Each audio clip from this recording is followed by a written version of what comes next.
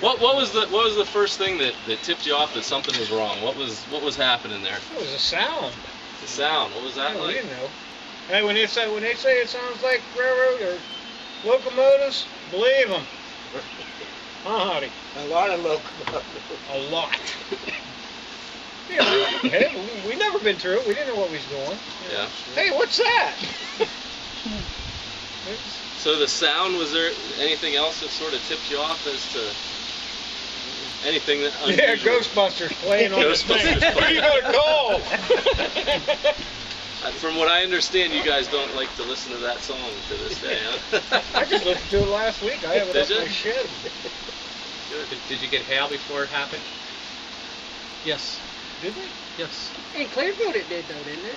It did here too. Yeah, see, I don't remember what it here, because I remember when we got here, it stopped raining. Right. Just not long before, there was a clearing. It started to get nice. Yeah. And then... It broke loose. Yeah. Well, you guys are probably the four guys, I don't know how many people have ever lived through an F4 tornado, but you guys went right through the belly of it, so you're pretty lucky to live through probably one of the strongest tornadoes, well, actually the strongest tornado ever to hit Pennsylvania. You guys lived through it. You went through the center of it too, so it's pretty amazing, I think. I remember, working back then and hearing about 3 days later these Boy Scouts made it through the tornado. We were sitting at AccuWeather going, how could have that ever happened? How did you guys survive that? So it's a pretty amazing story. The only thing that was, him and I was standing out in the porch with it. We didn't even as long as this. And we made it from the porch to the doorway. That's it. I told the father we made it. And these kids, when their hats flew off, they was headed from the back of that cabin out the front door. And we stopped them right there at the doorway. And that was up. What saved your life? It wasn't just us four. It was his older boy. What saved your life? That's what I don't understand. I mean, winds were 250 miles an hour, which pretty much annihilates everything. How did you survive? Him hanging on the one door frame, me hanging on the other door frame with me these down. kids in between us, especially holding him up. Or holding his hand, both of us, because he was just flapping in the breeze like a kite. Yeah, because I remember... Literally. I was standing off to the side. He was straight out. He was like that. He was just going like that. The whole time. So. I mean, what did it say? 2 minutes to go through the whole part? It seemed like one heck of a lot longer than that. Yeah, it did. Yeah. Didn't it? It seemed like forever. Yeah. Just going through where the cabin was. Yeah. Well, the trees fell around you, didn't they? Kind of protected you a little bit? Yeah, because that whole the cabin down there, you couldn't even hardly see it from the road because of those big pines. Some of them are that big around. And they were just all which ways. Took them right out by the roots, a lot of them. Yeah, but none of the trees landed on the cabin. No. Tore the roof off the cabin. Off the back of it. The back of the cabin. But not right above us. What about the fireplace? The fireplace had a fire before the tornado, and it was still burning after the tornado. And there was one brick from the tornado, and from the fireplace that come down and scraped my one boy's leg. That was all.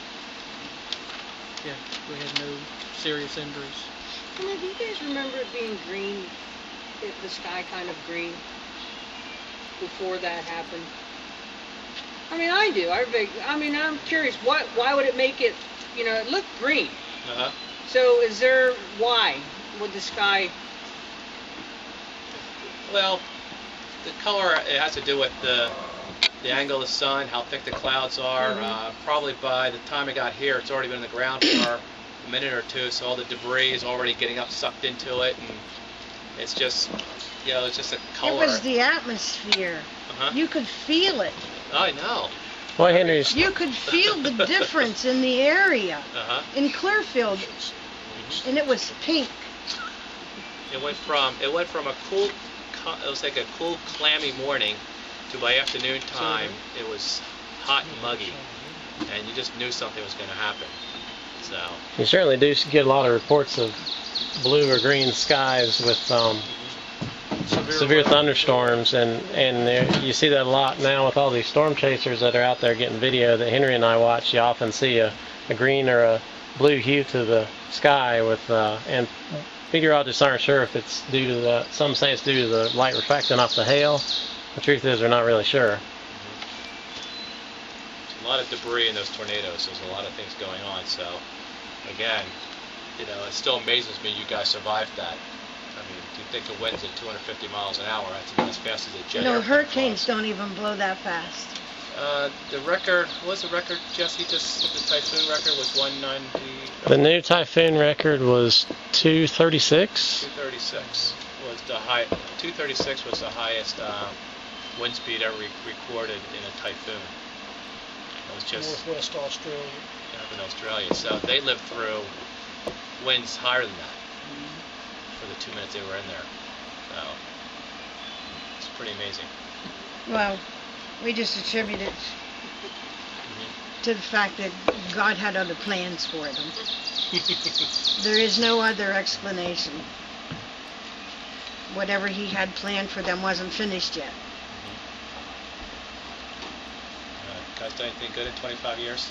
Pardon? Have you done anything good in 25 years? Yeah, get up, go to work. 25 years. That sounds familiar, actually. That's about it. So what do you guys remember is like the first thing once things relatively calmed down there after it blew through? What were some of the first things that you guys were thinking or doing or? Fear. Well, Fear? we can't tell you what we said. Oh, what happened? That's exactly it. We didn't have the slightest idea what happened. Yeah. Not at all. Wow. We just- Who was it said, wow, what a party? You just go outside and look and you see all these trees.